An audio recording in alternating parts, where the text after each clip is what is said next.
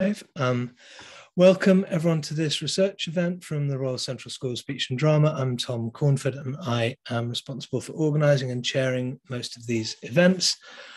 It's great to have lots of people with us online, and it's great to have Roberta Mock with us. She's Professor of Performance and Executive Dean of the School of Performing and Visual Arts at Royal Holloway, University of London. And she's here to talk to us about her AHRC-funded project around theatre production and the sustainable use of materials. I'm told that publications are in the offing, but nothing is out yet. So this is a sneak preview for us all of this really important work.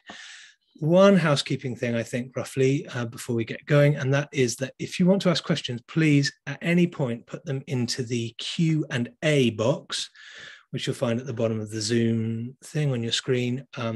That will make it easier for me to find them at the end, rather than using the chat, and it's less distracting for Roberta. So she's going to speak to us for around about an hour, and then we will have some questions which I will put to her from you. So yeah, use the Q&A box and we'll have a discussion at the end. But for the time being, thank you, Roberta, for coming. It's a pleasure to have you with us, and over to you.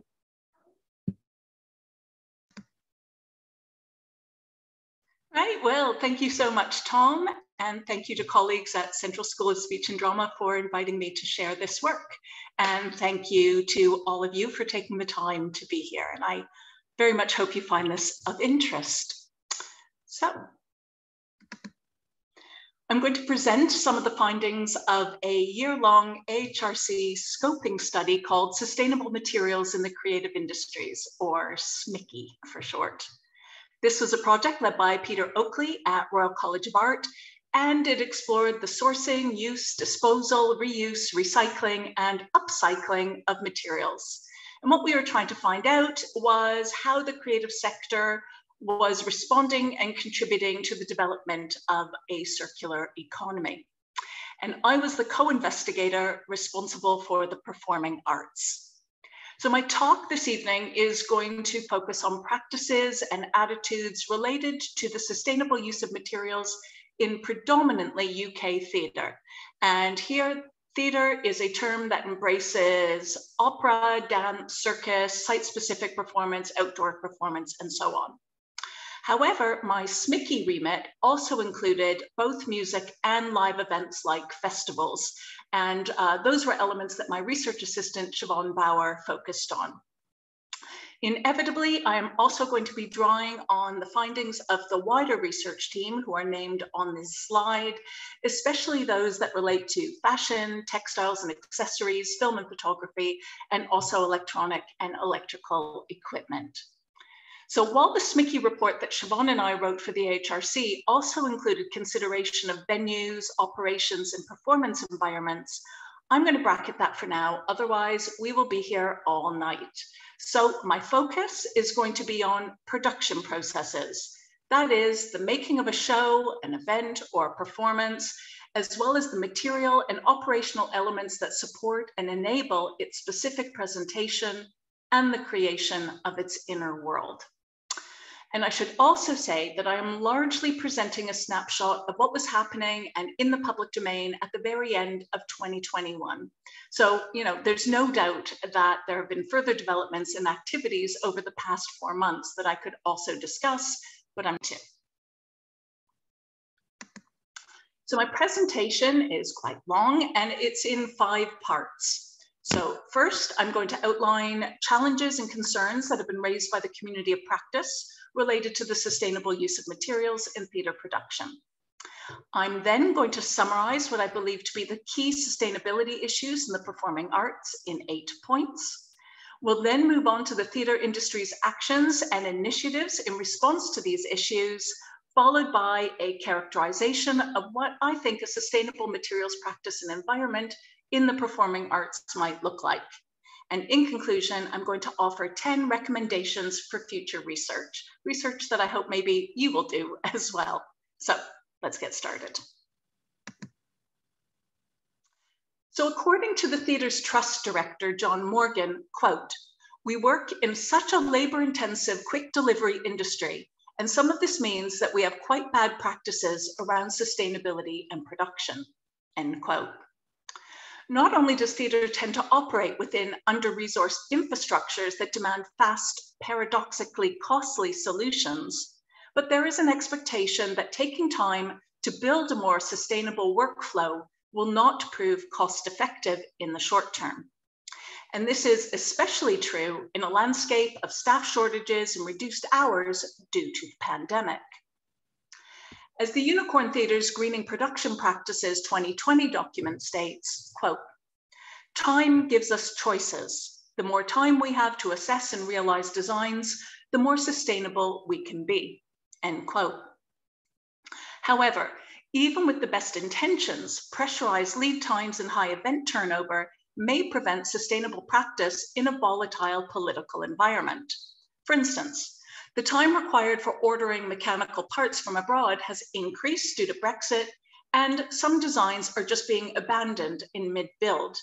As someone from the RSC workshops explained to us, quote, "We've designed it and then we can't get the materials, so we have to make it quickly however we can possibly make it," end quote. So theatre as an industry tends to be conservative in its professional practices, and this tendency can be further aggravated by a lack of communication between artistic and technical teams.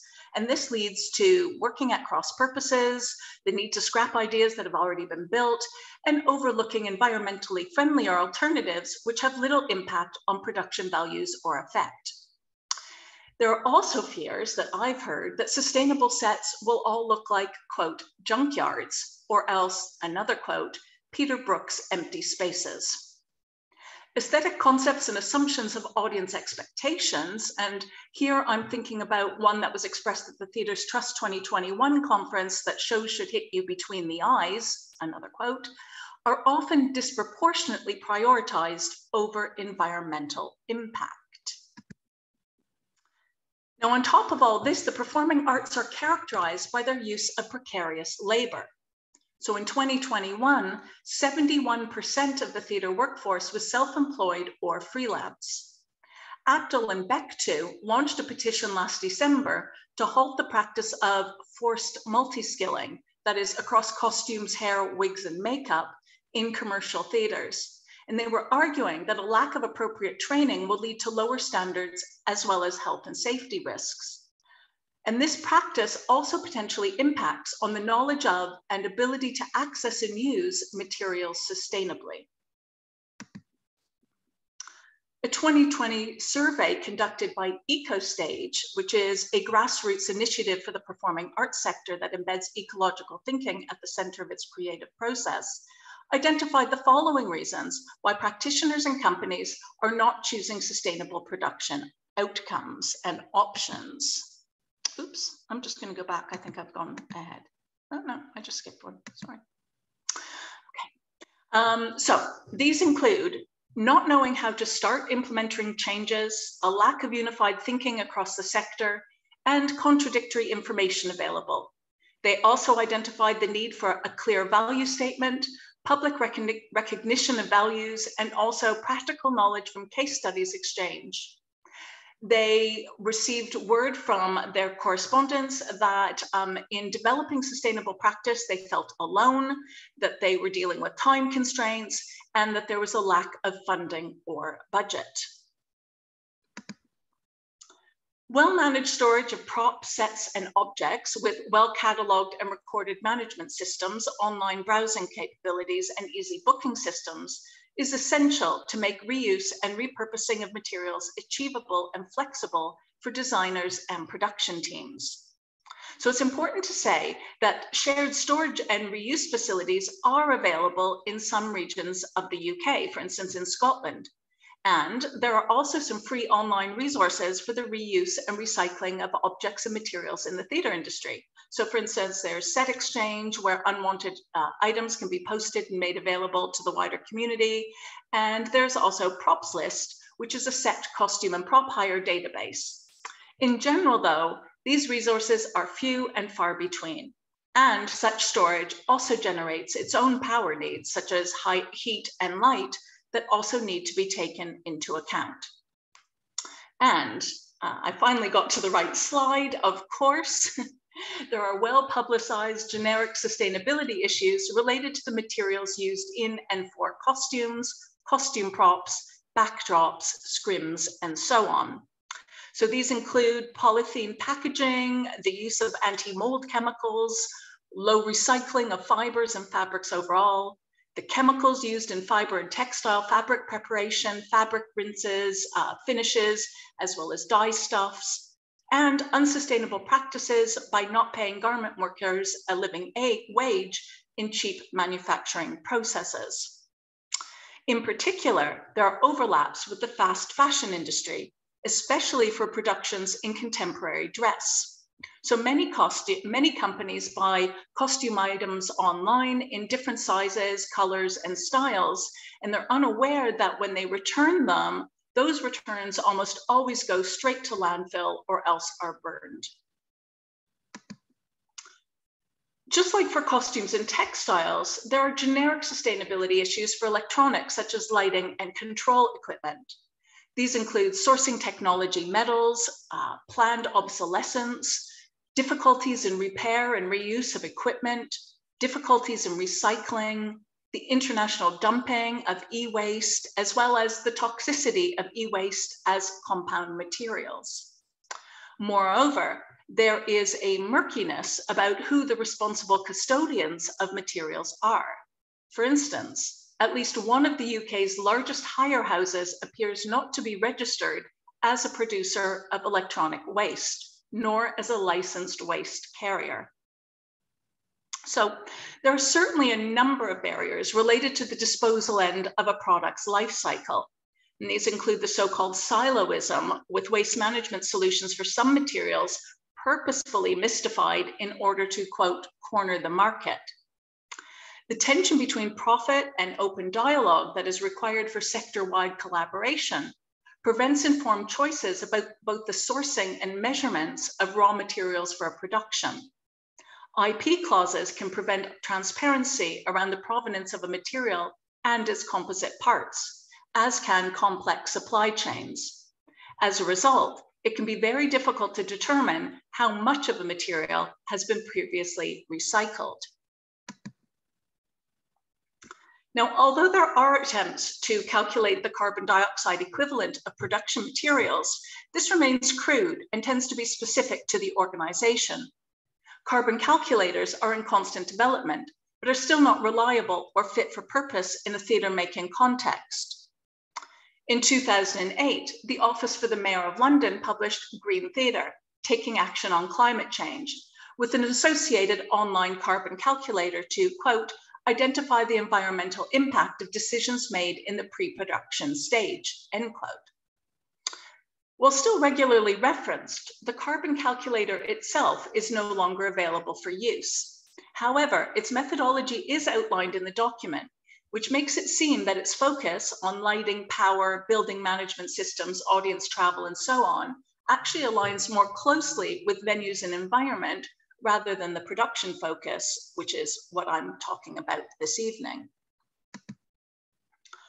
The sustainability issue that arises more than any other in the forums that I've been attending, though, is touring. Now, by its very definition, touring is not sustainable. It is not of place. Therefore, many of the so-called sustainability solutions offered are mostly exercises in reducing damage. In 2010, so over 10 years ago, Julie's Bicycle published the 3-volume report, Moving Arts, Managing the Carbon Impacts of Our Touring, which remains relevant today. But it is actually worth noting that the report focusing on theatre did not include greenhouse gas emissions related to stage set materials or merchandising, for instance. So there's a separating out of all the various elements of theatre making when reporting on greenhouse gas emissions. The reports for both orchestras and theatre state that reducing environmental impacts will require the development of entirely new touring models. For instance, more performances per tour at a single or multiple venues, and assessment of logistics, so performer travel, freighting of instruments, sets, etc. And this is going to require new tools, guidance and training, as well as investment to pilot and demonstrate models that reduce environmental impacts while still extending audience reach and maintaining economic viability and artistic quality. The design, construction, and choice of materials for sets, rigs, and staging for touring productions currently does not prioritize issues such as the weight or truck or air pallet or container packing or space requirements, all of which contribute significantly to the carbon emissions arising from transport and freighting. For instance, the promotional material for the 2017 Birmingham Royal Ballet production of Cinderella, which you can see here, proudly boasts that, quote, 10 articulated lorries packed with scenery, flats, props, lighting rigs, rails of costume, flight cases of wigs, and all the materials necessary to stage this beautiful ballet will pound the motorways of Britain, harnessing the equivalent power of 4,000 horses on a scale comparable to any major rock band's road trip, end quote. And on top of everything else, as Brigitte Wiens argued in her 2021 paper to the IFTR Scenography Working Group, performances and artworks are not always perceived to enact what they call for in terms of ecological knowledge and sustainability. Now, the example she offered, so not me, but this was her example, was Ernesto Nesto's Gaia Mother Tree from 2018, which was a giant biomorphic structure of hand-knitted cotton that was installed in Zurich's railway station to create a locus for collective discussion, singing, and meditation on the environment. Made in Brazil with no nails or screws, the fabric and reconstruction in Europe involved a huge amount of travel and transport.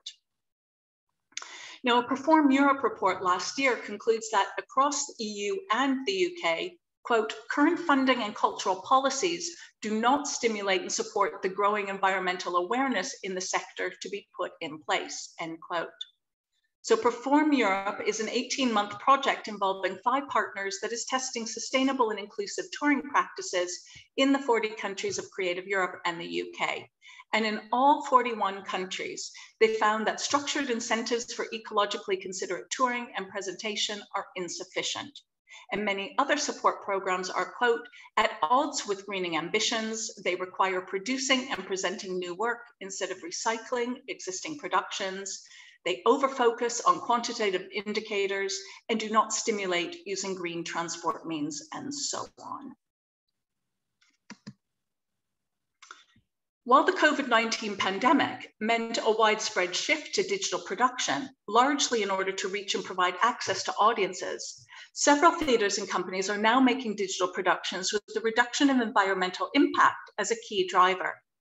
But there are often assumptions that such productions have little or no set costs for physical materials, and it has also been widely noted that many theaters have either withdrawn or vastly decreased their, quote, post-pandemic digital offerings, thus undoing many sustainability and access gains and benefits.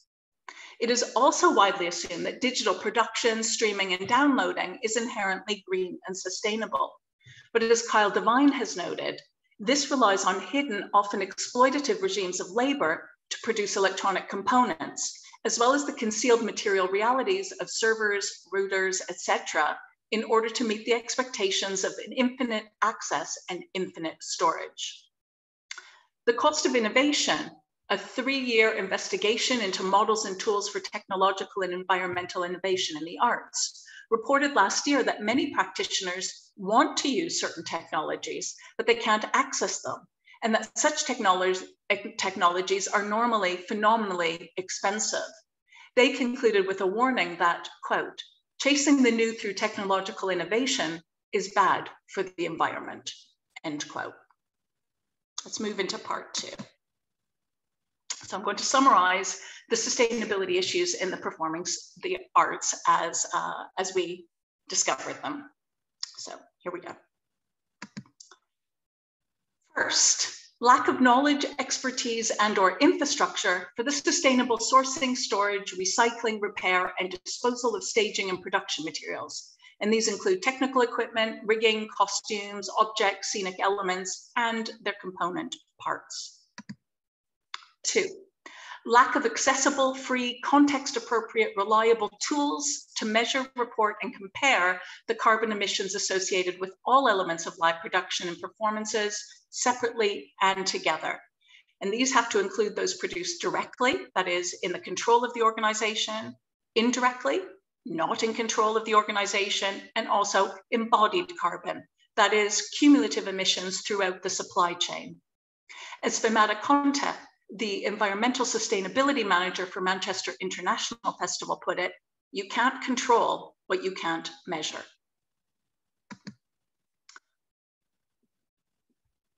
Number 3, although for some reason it says number 5, so I do apologize. Fears and, oh, no, you know what? I think I just skipped one, or I put them in the wrong order. Okay, you know what I'm going to do? I'm going to read number 3 and 4 because I don't know where my slides are going. Number 3, fears and assumptions that sustainable practices will limit aesthetic and creative freedom and vision. Number 4, real or perceived financial costs and investment requirements, including those arising from increased time commitments, people and/or training to enable sustainable practice. Moving into number 5, sustainable practice relies on collaboration, clarity of responsibility, shared or agreed vision and values, and a sense of ownership by everyone involved in the chain of production. And this is particularly challenging in precarious industries with significant freelance workforces. Number 6, environmental considerations are not systematically embedded into touring practices, as we just discussed, the transport of materials at any stage of the production process, or audience travel to venues. Number 7, real or perceived audience expectations or cultural values, including those related to production standards, value for money, technical originality, and levels of spectacle, as well as environmental impact within the context of climate crisis. And number 8, while generally and broadly welcomed, the proliferation of guidelines, commitments, codes of practice, standards, and regulations available to support sustainable practice in the performing arts can seem overwhelming, onerous, and guilt-inducing. There are some fears that they might ultimately exclude or limit organizations and practitioners who are unable to meet them. And that leads us into the next part of the talk. So, in 2014, professionals from across the performing arts production industry came together to form the Sustainability and Production Alliance, or SIPA. So among them were representatives from Professional Lighting and Sound Association, Association of British Theatre Technicians, Stage Management Association, Julie's Bicycle, Theatres Trust, the ALD, now the ALPD, Equity, Arts Council, Society of London Theatres, UK Theatres, Society of British Theatre Designers, Women in Stage Entertainment, etc., etc. The following year, SIPA produced a list of 10 goals, and actually there were 9 goals, since the 10th one was left blank to signal that, quote, it's impossible to imagine the way our field will look in 10 years' time. So most relevant for this talk are goals 4 to 7. 0 loss, cradle-to-cradle materials, resources, and expertise. 2, responsible resourcing, choosing forever. 3, running on renewables, powering sustainably. And finally, people, planet, profit reporting, sustaining transparency. The intention was not only that individuals and companies would sign up as goal allies, but that there would be a network of goal guardians who act as advocates and collate and record information and successes and failures for inclusion in an annual report. Now, that didn't seem to happen or have taken root. However, the network and collaborative approach established seems to have paved the way for the Theatre Green Book, which I'm going to talk about in a little bit. In 2020, SIPA published a list of 10 quick sustainable wins for 21 different production areas or roles on its website. And I'd encourage you to look at them if you haven't already. And I'm going to go through a few of them now. So, staging. So, considering what will happen to the set after the show, working to circular economy principles, minimizing virgin materials. Video, considering how video elements can form part of a wider sustainable solution for a project, resulting in less physical materials use. ensuring there are upgrade paths and that technology investments are made with long-term life cycles. Packaging, using equipment of the lightest weight, things like that. 3, costumes. So under costumes, they have recycling, checking the credentials of suppliers and fabrics, and also, crucially, replacing fabric softeners, which is something we can all do at home as well. Winches and automation, repairing rather than replacing damaged equipment, renting where possible, using sustainable synthetic rope. Theatre production managers, so you can see this on the slide. This includes reconsidering the choice, sourcing, and use of materials, especially non-biodegradable, encouraging designers to reuse set, and asking suppliers to supply their sustainability policies. And the last one I'm going to mention is audio. So that includes investing in equipment that is recyclable and planning for disposal, using less gaffer tape, we can all do that, minimizing and recycling consumables, and avoiding additional or oversized cable. The following year, in March 2021, Volume 1 of the Theatre Green Book was published in beta version. It's open access and it can be downloaded for free, and I encourage you to do so.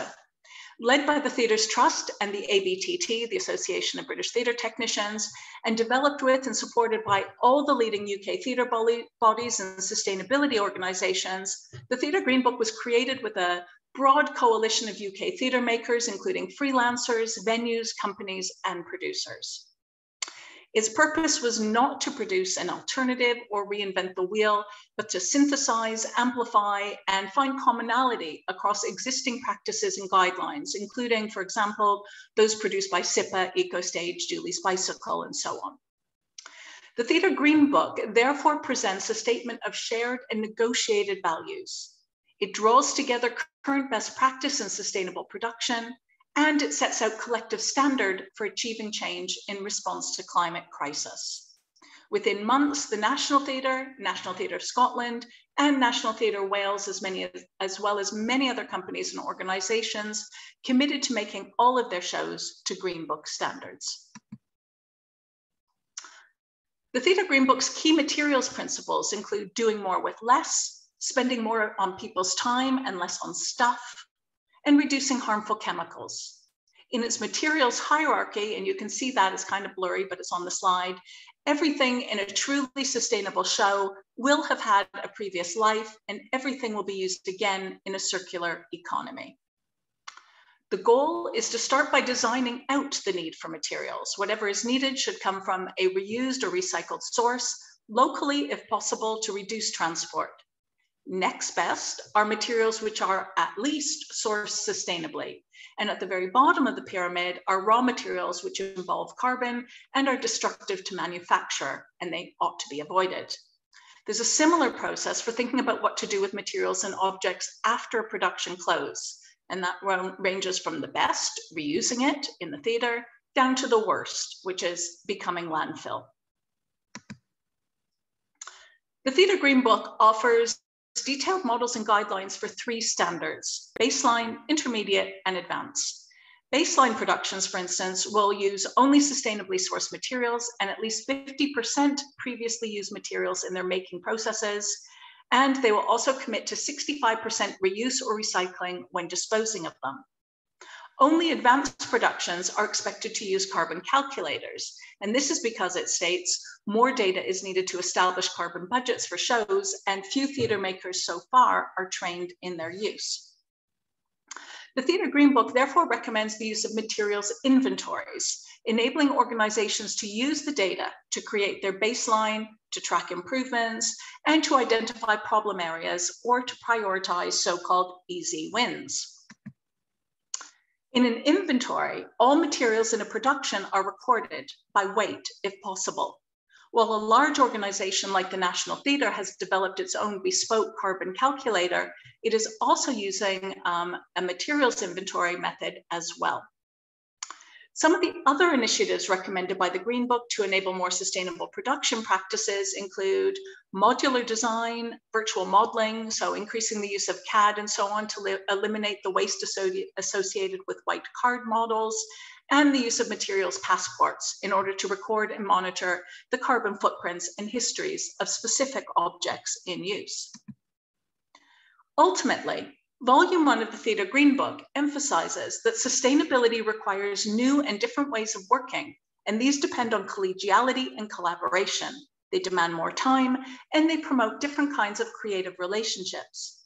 It suggests that there are additional benefits to this form of sustainable practice. Quote, working collaboratively improves working culture for everyone. Working collectively brings more diverse talent into the industry. Working locally connects theatre to communities, end quote. So that's from the Green Book. Now, there's no body to enforce the Theatre Green Book guidelines and standards. Its creators and lead partners hope the industry would implement the code voluntarily. However, at the 2021 Theatres Trust Conference, Art Council England's Director for Theatre in London stated that working to the Theatre Green Book standards, while not mandated, quote, for complicated reasons, will be expected by national portfolio organizations or NPOs in order to meet its environmental responsibility investment principle. So for those of us following friends and mutuals on social medias completing their NPO applications in the run-up to the deadline next week, it's easy to see how this might produce some very mixed feelings. In January, the Theatre Green Book won the Stage's Innovation of the Year Award on the basis that not only are its recommendations, quote, changing internal and outward-facing policy, but also that it sets the UK theatre industry apart in its progressive response to the climate emergency. That was a quote. In offering guidance, priorities, and targets at a range of levels for all of the roles that contribute to the industry, the Stage described the Theatre Green Book as truly holistic and said that it makes clear, quote, that reducing theatre's carbon footprint can no longer be thought of as someone else's problem, end quote. The Theatre Green Book was always designed as a living and evolving document. Its processes and recommendations still require real-world trialing and the availability of clear examples demonstrating its implementation in different contexts and different types of production work. My current research project, which is called Transitioning to Sustainable Production Across the UK Theatre Sector, was co-commissioned by the Creative Industries Policy and Evidence Centre and also Arts Council England.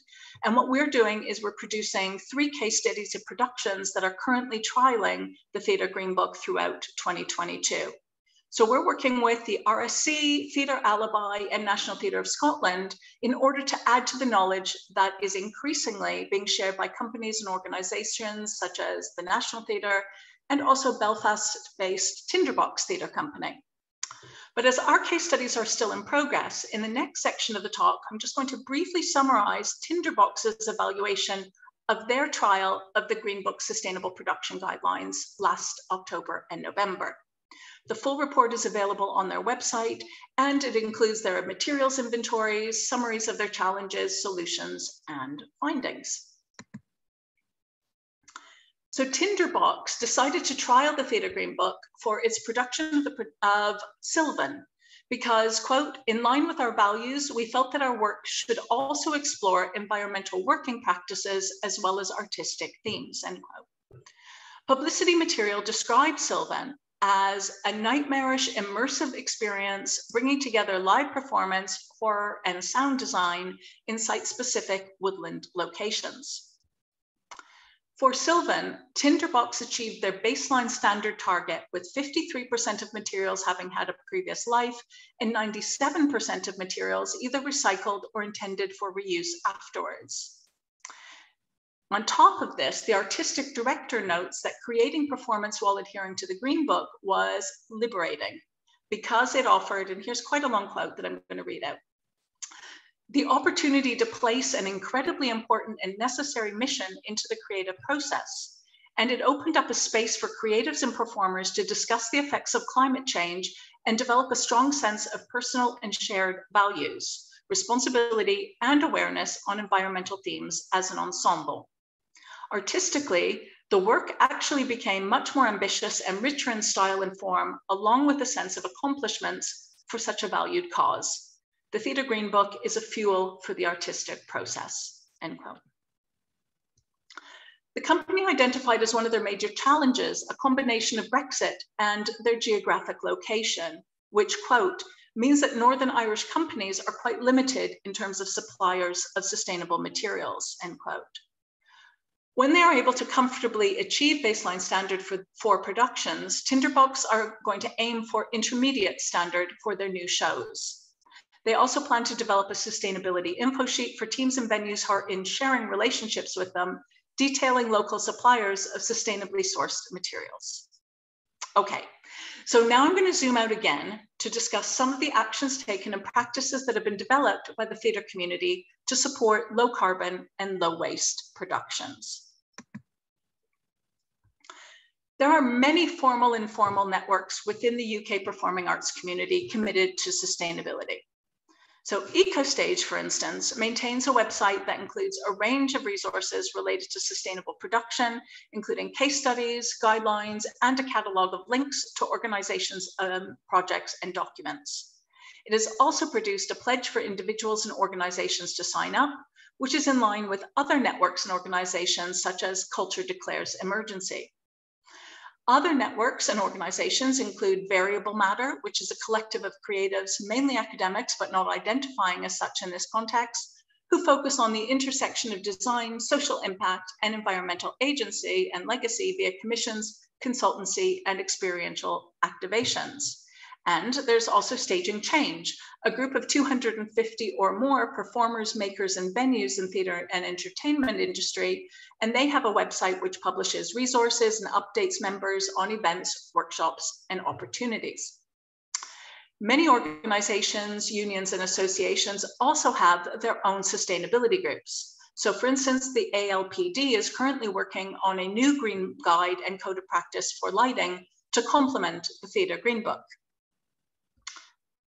Stories are starting to emerge of compromise between technical teams, designers, and directors. For example, cutting or minimizing balloon drops or recycling balloons afterwards into bricks.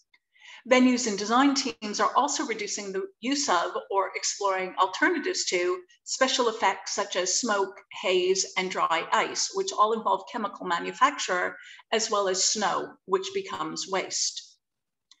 Disassembly techniques, such as using visible and physical fixings, preferable over toxic adhesives, as once bound to a material, it cannot then be recycled, are starting to be implemented at the technical design stage so that items can be returned to constituent parts at their end of use phase. Theatre production managers are also beginning to prioritize alternative forms of procurement, such as borrowing, hiring, and sourcing locally. Some organizations and companies, such as the Unicorn Theatre, are buying from large-scale providers online with rapid delivery as a last resort.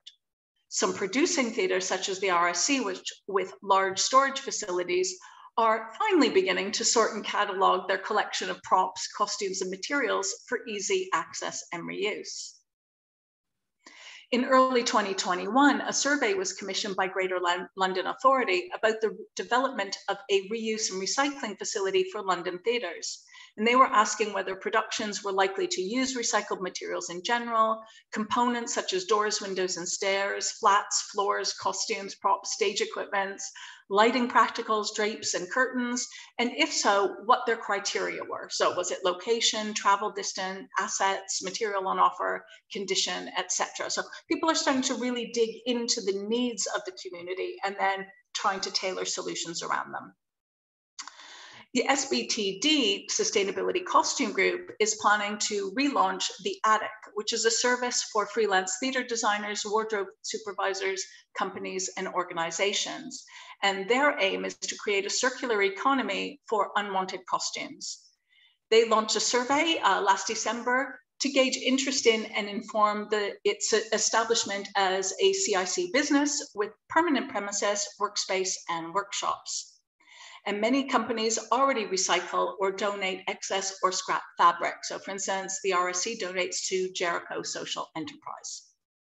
And there's also really important work being done by practitioner researchers. So at a scenography working group session at the International Federation of Theatre Research annual conference this year, or last year, 2021, Sofia Pantuvaki discussed the concept and example of eco-materiality in costume design. And she started with this list of R's to guide sustainability in costume, which are really great. And most of us here in this room will know about Tanya Beer's groundbreaking concept of eco-scenography, which integrates ecological thinking into all stages of scenographic production and aesthetics.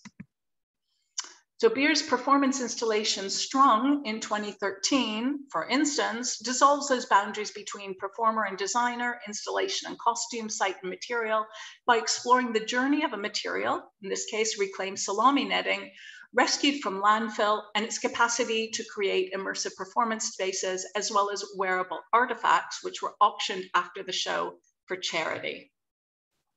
So instead of limiting resources in response to concerns about sustainability, Beer's concept of eco-scenography considers how ecological and artistic integrity can be a fundamental part of scenographers' ideas, processes, and aesthetics. It comprises 3 equally fundamental stages. So co-creation, that is pre-production, place-based, local, works with opportunities and resources that are readily available. Celebration, production stage, whereby performance is not an endpoint, but a platform to materially showcase and test sustainability with audiences. And also circulation, that is post-production, taking afterlife of theater materials into consideration, rethinking the potential of refuse as a valuable resource, and advocating for the sharing of cultural values, tools, and networks, as well as artifacts. And I highly recommend reading Tanya Beer's work. She is also currently exploring new models of stage design for touring, in which, as a lead designer based in Australia, she produces a recipe for a set design that is then interpreted and built in London, where all of the materials are sourced. And this is really similar to an alternative touring model described by Natasha Tripney in The Stage as, quote, theater as blueprint or as franchise, end quote. And this includes, for instance, Katie Mitchell's and Jerome Bell's collaborative project for Théâtre Vidi Lausanne, Sustainable Theatre, which is still ongoing. Mitchell and Bell, neither of whom will fly, have produced the text and material required for mounting productions at various venues, each of which will adapt their own version of the show, working with a local director and local actors. So for Tripney, such currently radical practices simultaneously question traditional production processes and practices of global touring. Now, there are numerous conversations taking place about touring in the UK.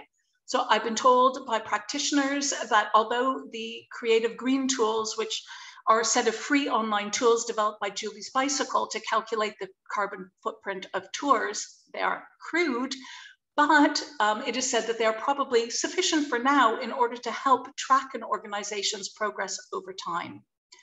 National Theatre of Scotland recently told me that after agonizing for years over their status as a touring company, they began to consider their emissions from travel and transport more closely in relation to those which would otherwise be created via audience travel to centralized venues. So there's no one size fits all here.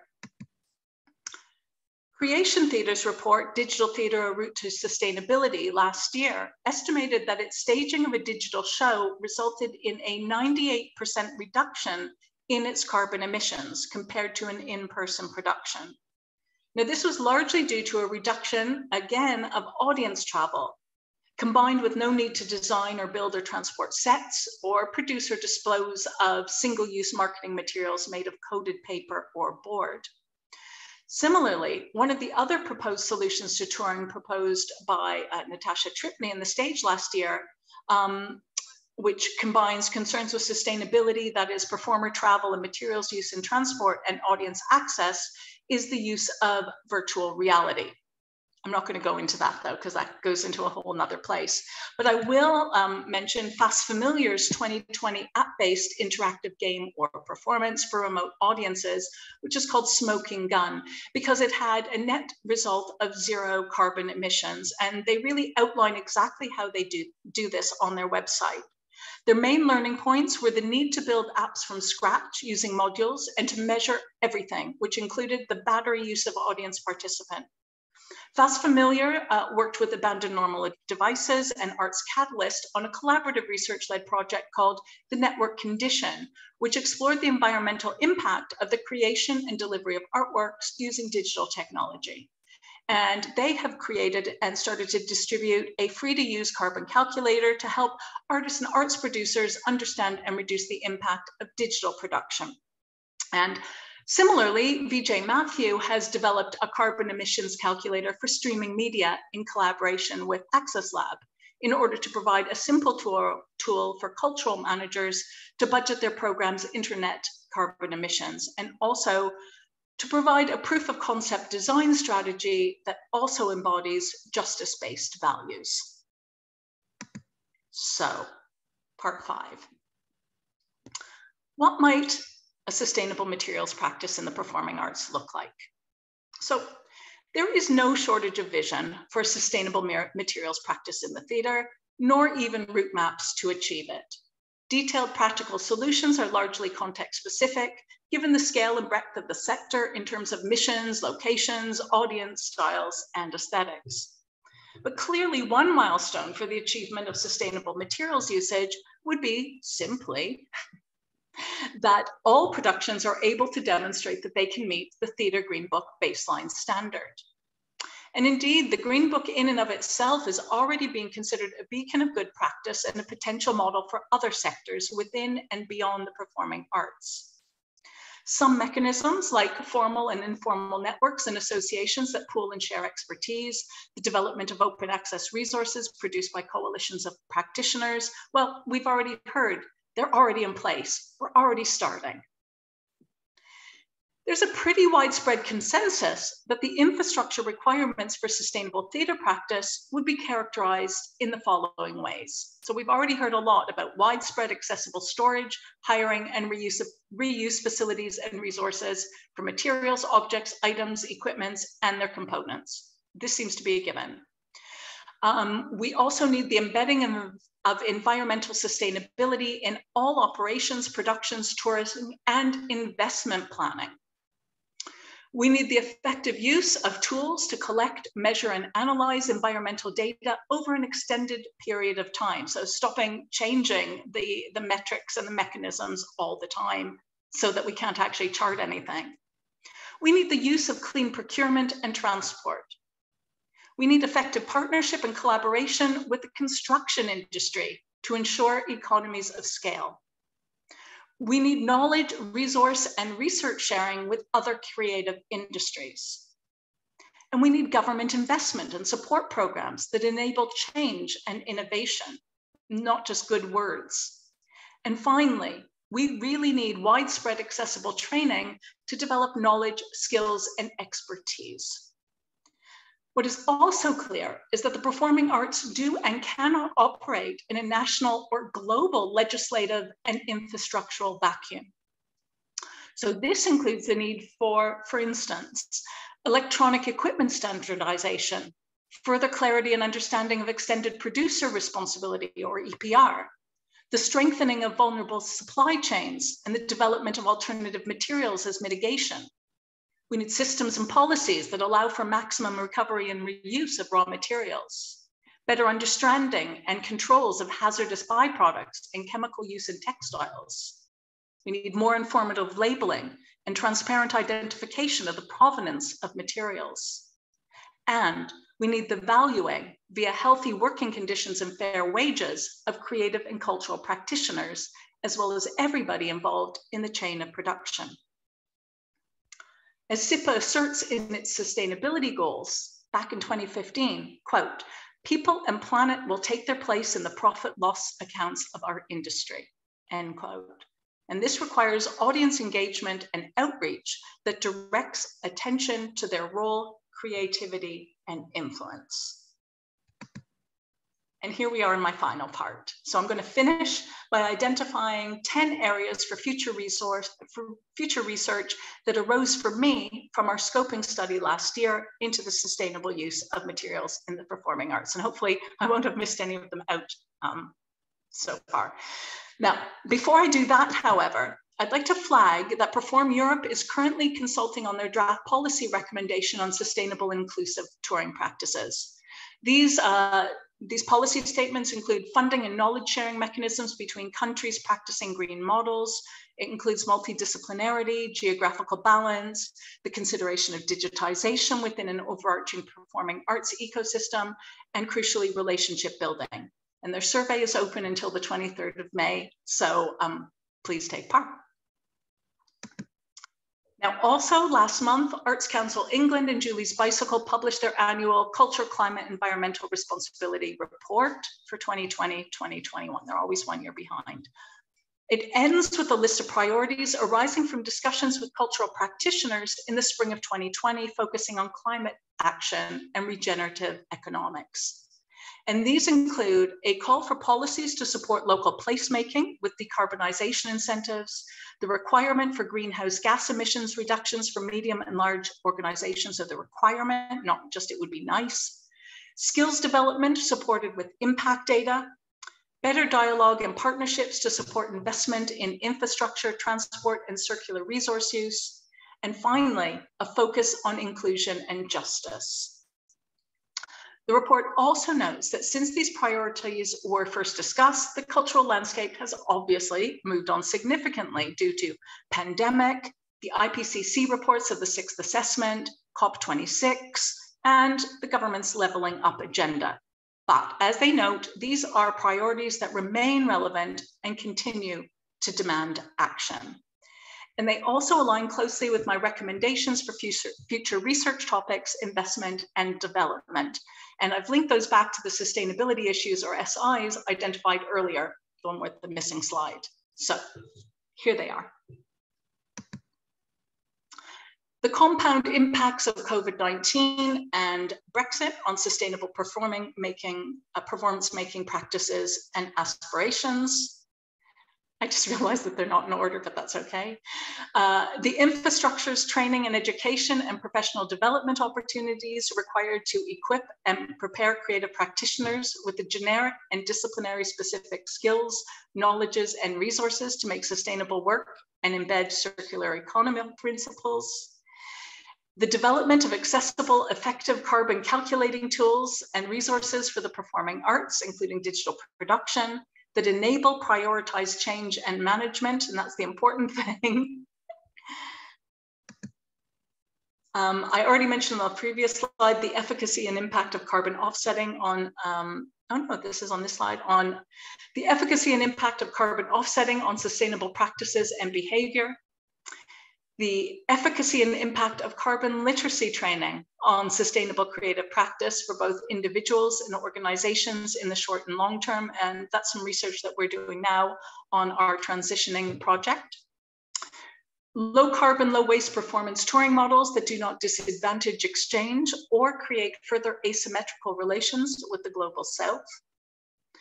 The impact of regulation, monitored standards and accreditation, or sector-wide codes of practice and guidelines on the decarbonization of the creative industries. And that's going to become very important if the Green Book is adopted more formally, for instance, by Arts Council England.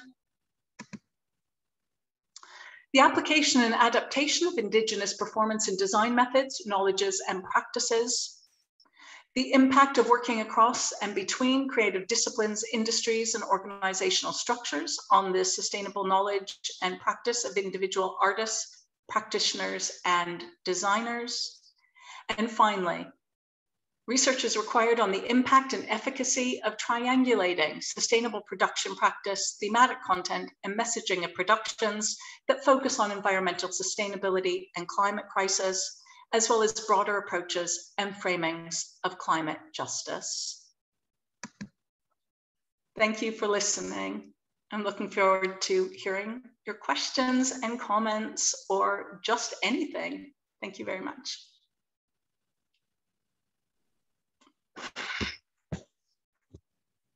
Thanks, Roberta. That was great. Really, really interesting. And loads to dig into. I have a whole page of questions scribbled in front of me. So everybody else, can I ask you to use the Q&A box to put any questions that you have? to Roberta, and in the meantime, I'll take chair's privilege and try a couple maybe. So I guess, I mean, you have talked about this obviously, but I wondered if you could sort of maybe summarize a little bit two things about what you're saying. So the first thing is, what kinds of systemic changes do you think this kind of approach requires to the industry, sort of, or you might imagine it as a sector?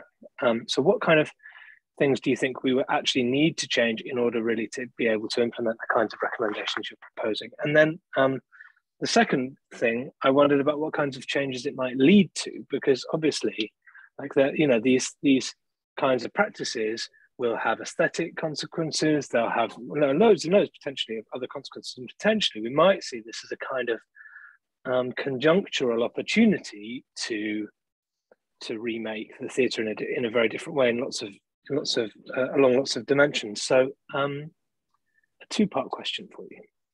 That's really interesting, thank you. And weirdly, even though I've said everything that I had to say, if I was going to draw out the sort of main infrastructural thing off the top of my head that I think is really important, is I think we have to rethink financial and investment models for theatre.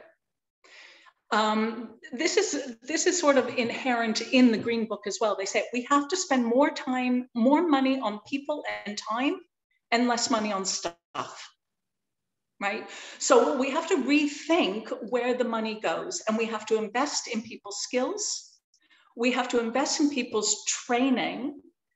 If we have a 71% or more freelance or gig economy, how are those people training up? So it's all well and good saying that we have a model and a system that people can follow, but who is paying them to train, right? So we need a proper living wage for people who are working in the theatre sector. We need more stability. We have to rethink a precarious economy. We have to stop making productions really, really super quick. We have to actually spend time thinking things through. And part of thinking things through and spending time also means developing those proper storage facilities, reuse databases, etc., that will eventually save time, so that if someone knows they need this, they'll be able to reach out across the sector and find it easily. We need much better sort of cataloging and stuff. So at the moment, those sort of things have not been prioritized, because it is frankly cheaper and easier to throw something in a skip after a production than to catalog it, break it down, store it, make it available, put it on a database, and so on. So I would say that we really actually have to rethink everything to do with our financial infrastructure and modeling of performance. So what will that lead to? Well, it will lead to a healthier workforce. It will lead to more space and time for creative solutions. It will lead to a theatre ecology that can be more creative. It will lead to more local solutions. It will lead to collaborations locally with communities and with other people outside of the creative industries as well. It should lead to placemaking. It should lead to, and ultimately, it will lead to a reduction in carbon emissions as there is more reuse, recycling, less disposal in harmful ways, etc. And that includes sort of the use of toxic chemicals, like just absolutely everything. The other thing, which is related, I suppose, is that we need to see, even though I just sort of said very much about the local, we have to see theatre making within a global context. And those costumes you buy, those fast fashion costumes that you buy using apps, and those have, and you send back 3/4 of them because they're not quite the right size and whatever, those have impact on a global scale in countries where the labor force isn't being paid enough. Like your choices as a theatre maker actually does sustain an unequal relationship with countries in the global south, and also puts pressure on the most vulnerable countries to climate crisis. And because because these are actions that we take. And so you have to see that this isn't just a local thing. You are part of an international and global infrastructure. And your actions, our actions as theatre makers, have consequences. Yeah, indeed. Yeah, I couldn't agree more.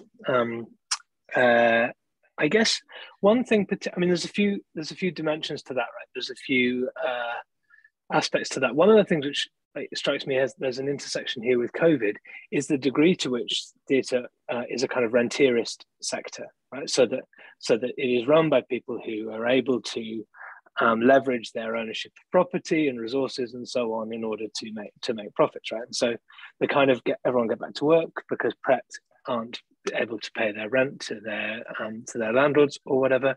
Really strikes at this, doesn't it? That the extent to which theatre is based on the capacity to own West End theatres, rent them to people, doesn't that constitute a major barrier to that and other issues that you mentioned, outsourcing, other kinds of?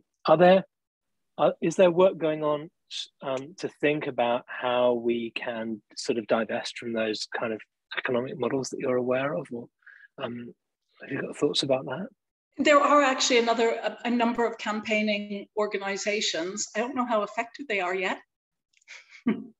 I know it's not like these campaigns aren't out there. Any of us who are active on social media know, that the stories are out there.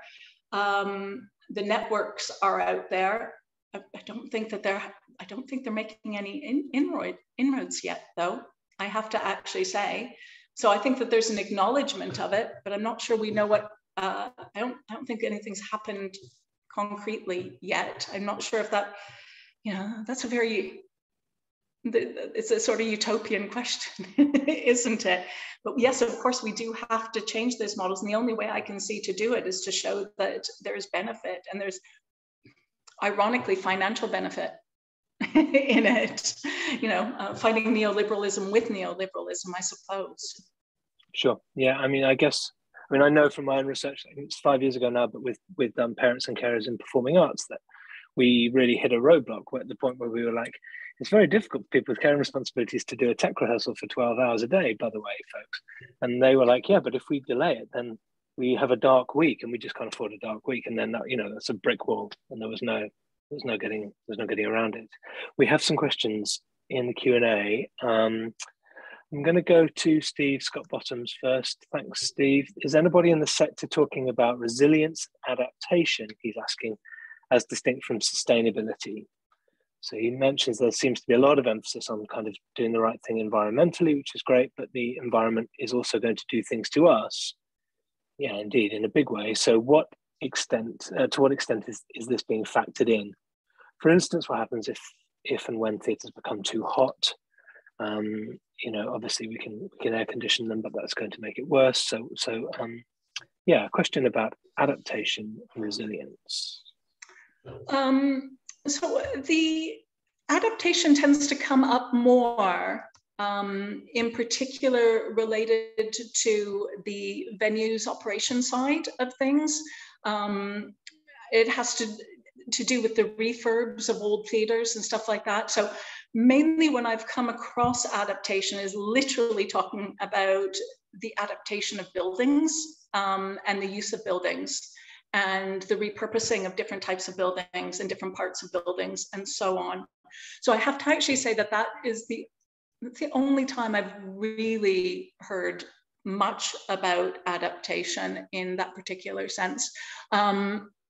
But now I'm going to look for it, Steve. Thank you very, very much. And thank you for being here too. Thank you. That's such a great comment. On mute, Paul Colwell, hi Paul, is asking about following the money to get to the heart of the issue, which is of course coming mainly from audiences, or at least in a good part from audiences. So do you think they are already or will start impacting sustainable practices in theatre? For example, can you imagine a world where audiences would proactively choose to spend their money on tickets for productions which are demonstrably more sustainable than those which are less so? Is there, is there a way of working the demand side, I guess? Yeah, there is. And that was quite a big topic of conversation in certain sessions at the Theatres Trust 2021 conference as well. So changing audience behavior is a really important part of the operations implementation of the Green Book. So, and that sort of is manifesting in a number of ways, including, for instance, theatres and festivals that are working directly with local bus companies to make sure that there are actually buses that leave when a show ends, as opposed to mean that people don't actually have to drive to the theatre. So that's happening, that people can also find out more about the sustainability credentials when they buy their tickets. There is, I think we've all noticed, more pay-as-you-can elements, and that often there are donational aspects, so that if people pay as they can, then they can donate for other aspects of things. There's also some stuff that I have to say is kind of performative.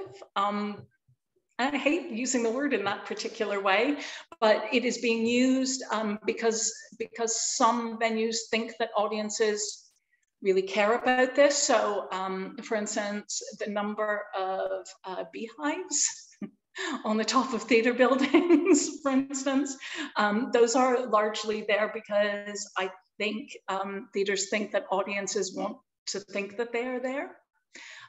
So yes, there definitely is talk about changing audience behavior, and there is definitely talk of the fact that if there's any group that can leverage change in the industry, it's going to be the ticket buyers, the bums on seats. They're going to, if they start seeing shows with very specific credentials and not seeing shows without them, then that is actually going to send a message, and I think it would be heard as well.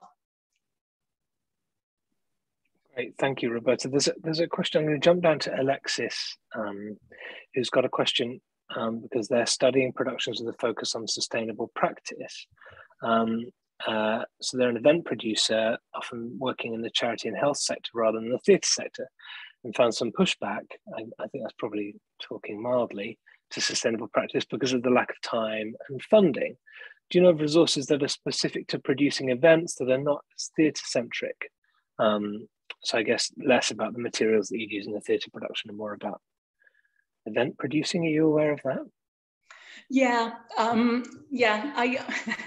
part of the report that Siobhan and I wrote to the AHRC actually did cover live events.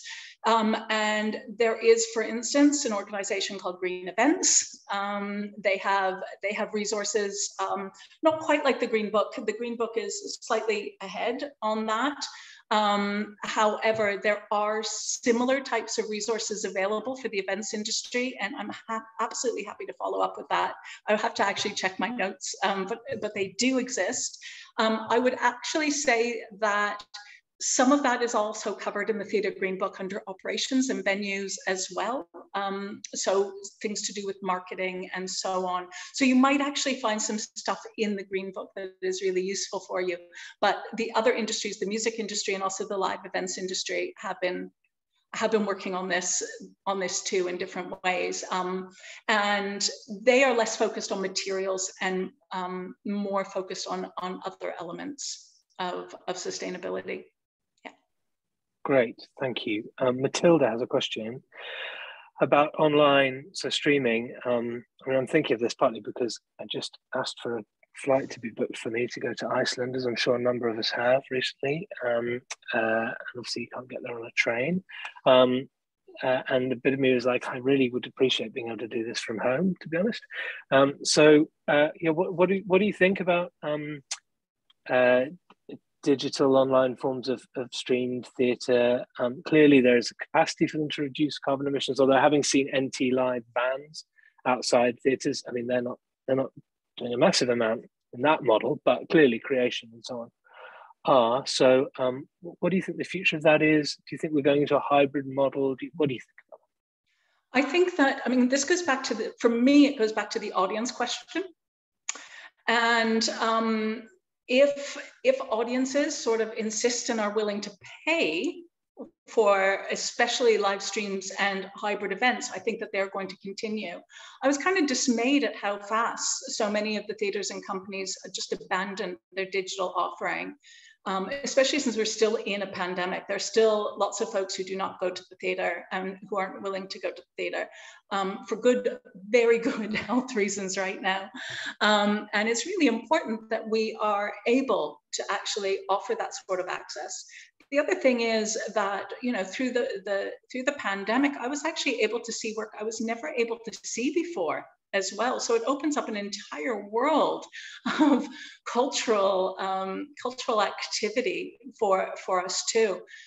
So my feeling is that there has been a rollback, that a lot of companies and organizations abandoned the digital, but I think that is financial. And I think that as soon as they find a model by which they can kind of sustain their entire operations, then they are going to do it. And they will do it if they feel that they can they're not going to lose money from the digital offering, and that they are going to make money from the digital offering in collaboration with the live as well.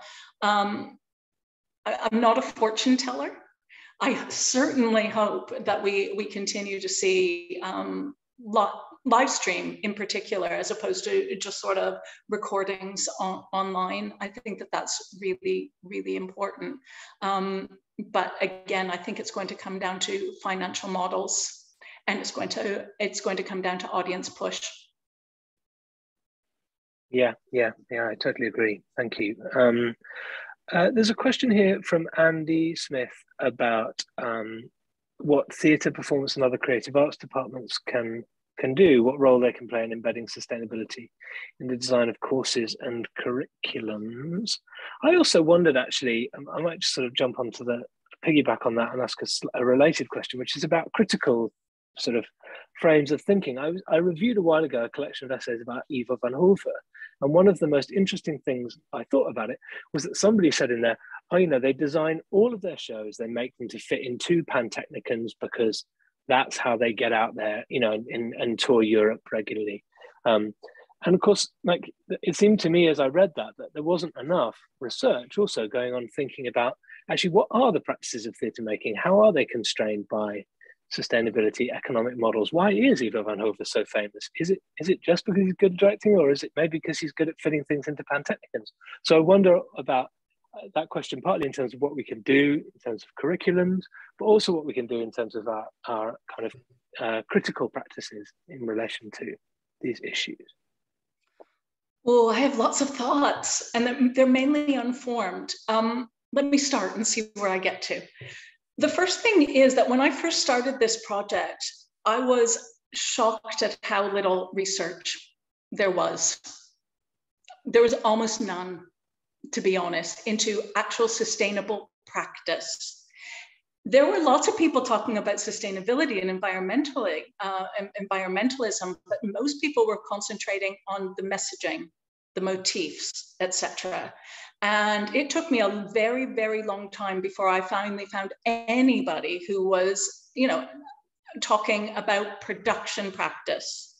Okay, so first of all, I think as academics, there's too much separation in our disciplines between the production elements and the critical thinking about sort of thematics, sort of social positioning, cultural positioning, etc., etc.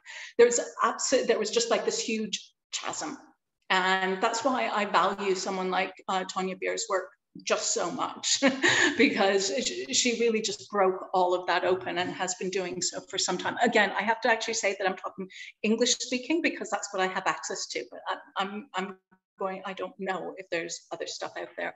So for a start, I think that we have to stop. I think that theater and performance researchers have to actually start considering the means of production on top of the thematics, the content, and the means of distribution. So I think that that is really super important. And the second thing that I'm thinking is we have to absolutely embed this in our teaching. So when we are teaching our designers of tomorrow, our builders of tomorrow, but equally, maybe not so vocational courses. So all of our theater programs that send our ensemble companies out into the world, we have to train them into the sort of basic stuff that I was talking about today, right? They have to actually, they have to be introduced to the Green Book, for instance, so that at least they know where the resources are. They have to be introduced to resources like EcoStage and so on. So what I can say also is that there are a lot of working groups around the Green Book, and one of them is the higher education working group. And you can become part of that network. And I'm really happy if you contact me. I should put maybe Tom will put my address in an email or something like that, because I'm not that easy to get a hold of these days, except by social media. So there is actually a Green Book working group for higher education as well.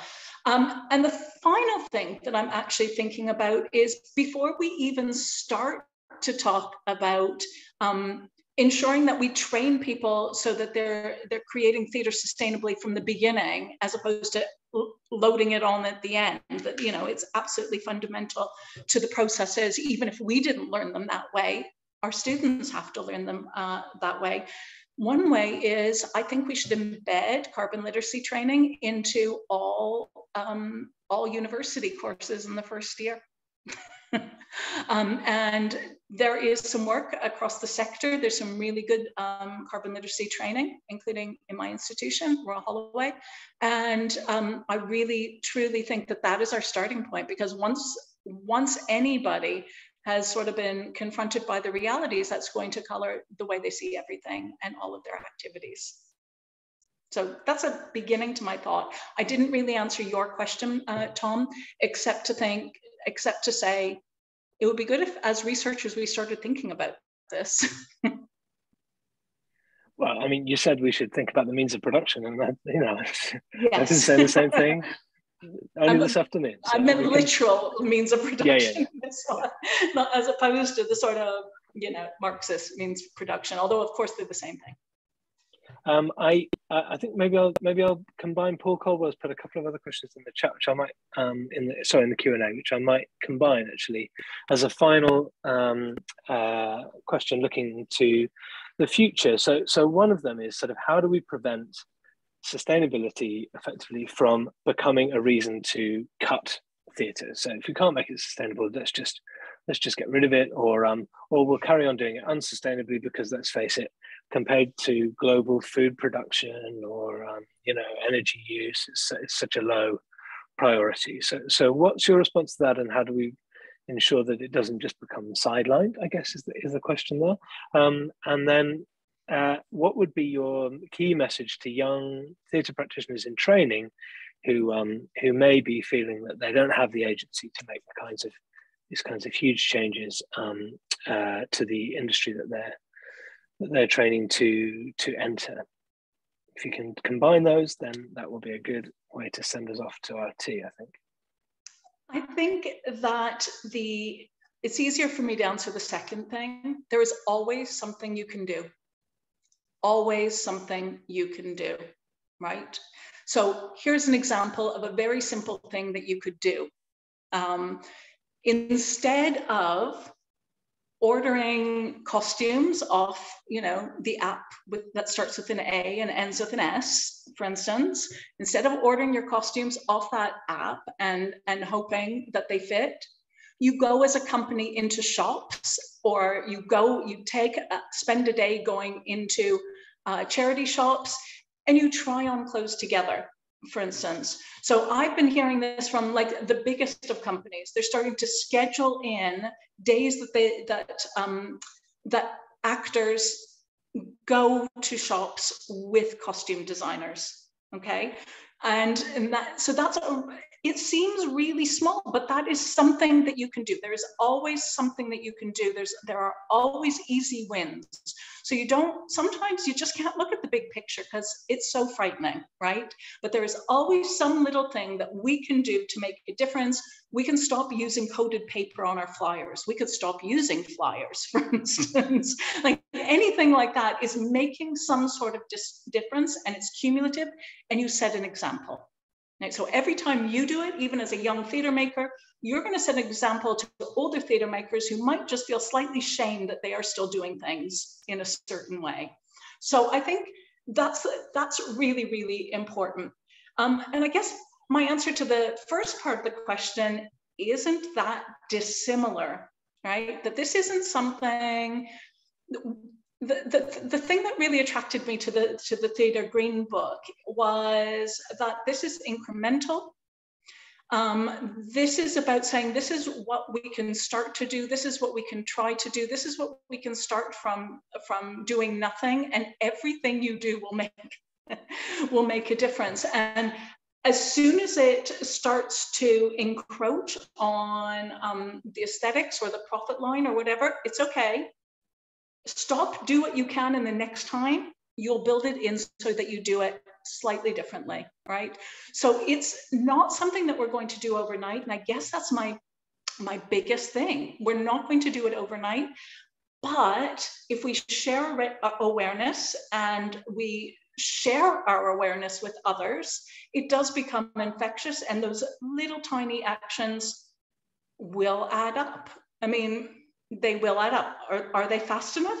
Is it enough? Probably not. The only thing that I can say about this, I don't even know why this is coming into my head, but like, for instance, I smoked a lot, right? I smoked for like 30 years, quite a lot. And nowadays, like, I can't imagine smoking. Like, it's such a shift in cultural values and so on. And I think that sustainability is the same thing. After a while, you kind of forget that you ever did those things, right? You just have to keep sort of progressively working at it. Soon, most of us are going to be eating plant-based diets. Nobody would have seen that 15 years ago or so on. So don't underestimate those small movements or the influence that they might have over time. Great. Thank you very much, Roberta. It was a real pleasure to talk to you and hear about the research, which is fascinating and really important and massively important for our students and everyone who teaches them. So thank you, everyone, for coming. Thank you, Roberta, for presenting to us. I'm sorry we can't go out for a plant-based dinner, but we will, I'm sure, at some point. Yes, thank you. Thank you, everyone, for coming, and see you all again soon. Take care. Bye-bye.